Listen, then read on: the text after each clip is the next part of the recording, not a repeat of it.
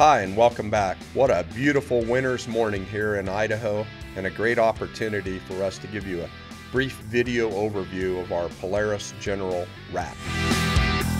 We really felt that there was a need in the industry to add a little bit more storage space to the General, and the result of that is our GP rack, which stands for General Purpose. We build this rack out of steel tubing and then we powder coat it here at our shop. One of the things that we found as we've been building cargo racks for several years is having lots of tie-down locations is really the critical part of a good rack. Here you can see Erica's hooking bungee cords in all the different slots. We've also created these 3/16 steel side rails so that you can really get in there with a motorcycle ratchet strap and really secure things down. We give you lots of different options of how you want to hook your motorcycle strap into it.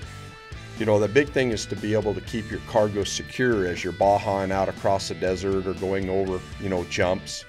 It's also nice that you can still use the dump bed feature of your General while our cargo rack's installed.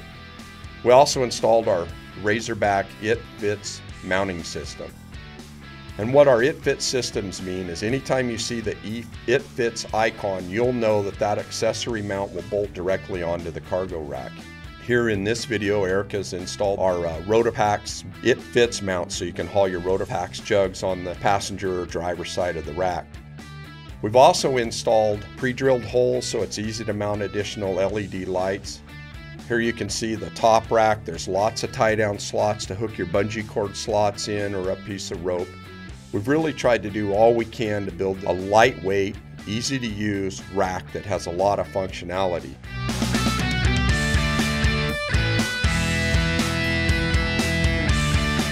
And as far as being easy to use, literally in about 3 minutes with 2 people, you can install the rack, and then it's just as easy to take the rack off. So if you want to haul a bunch of hay bales and you need the cargo rack off, you can very easily, 2 people can just take it off, set it on the ground, and it's just as easy to put back on. Well, I really hope you enjoyed this video, and I look forward to seeing you out on the trail. Thanks again.